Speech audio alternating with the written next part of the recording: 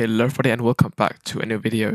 I am Exinity and today I will be teaching you how to upload to mod.io from PC. So I personally had a lot of trouble finding out how to do this, so I thought that I would make a video explaining how I did it so that it's a lot easier for you guys too. So yeah, it's actually really simple. So what you want to do is that you want to take a blueprint, or if you already have a blueprint that works as well. I'm just going to take a new one here, and then it should be up here with its name.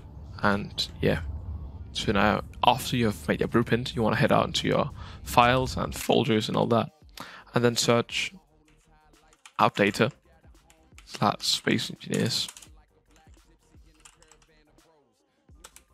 Should come like this: blueprints, local, and then you should find your newest one at the very top, or else you can just search for it.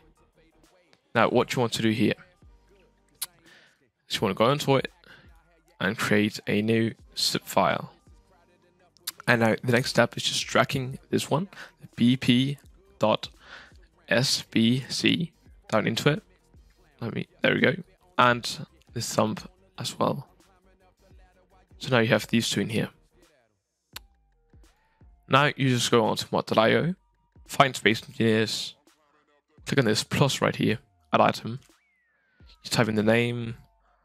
Let's just call it whatever fighter 1 2 3 4. Like this is like this shorter summary, and this is the description. Then you have a preview image that you want to upload. Let's just take something really random. I don't fucking know. Let's just take this thing. It's blueprint, large grid, small grid, experimental save, whatever it is, and then you just say save item and next step. Then you can actually set up PayPal as well, but I'm not going to do that. Then here you can upload images for your ship as well, if you have those.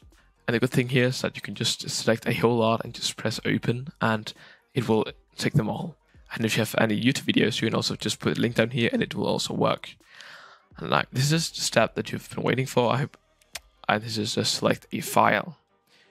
Now what you want to do is press select file.